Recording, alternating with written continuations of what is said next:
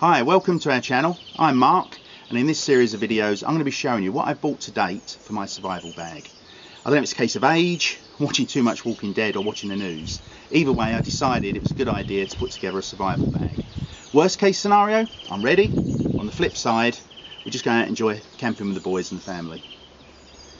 I'd like to add that I've not been paid for anything you're going to see today. I've not had any freebies. I'm just a normal guy that's enjoyed the process of going out buying the gear. Okay, today's review is for the Gransfors Bruks small forest axe. It's a handmade axe made in Sweden. It's razor sharp. If your tools are sharp, you've got less chance of injuries. I believe a knife should be used for cutting and an axe is used for battening and chopping down trees. If you look after your tools, they're going to look after you. Simple as that. And as always, I always want to get the best. In a lot of places they're out of stock or 6-month waiting list. Managed to find it in the UK. Came in at £90 plus postage, so 110. Okay, let's have a look at this axe in more detail. Weighs about a pound. Handle's about 19 inches long. I believe it's made of hickory. It's got the name of Gransfors Park stamped into the handle, as well as the axe head. And as I mentioned earlier, it's handmade and it's got the initials of the chap that's made this in Sweden. It's razor sharp.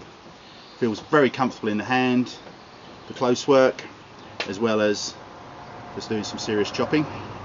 It did come with its own sheath. However, I'm not that impressed with the sheath, to be honest. This is so sharp and the leather's so thin that when I first placed it back in, it actually cut the sheath. So not impressed with that. Just to give you a comparison on the sharpness, I bought a cheap axe, 12 quid in a local supermarket, and I thought it was sharp. It's not cutting at all. Regarding this beauty, the Gransfors, that is razor sharp. And just to give you a comparison, you've seen the Jacklore knife in an earlier review. I've actually shaved hair off with this. It's almost as sharp as the Jacklore. I very much believe in buying the best, and did the research and waited for it to be available, and I'm very impressed with this. Good piece of kit, thoroughly recommend it. So that's the Gransfors Bruks small forest axe. If you haven't already, please subscribe to our channel.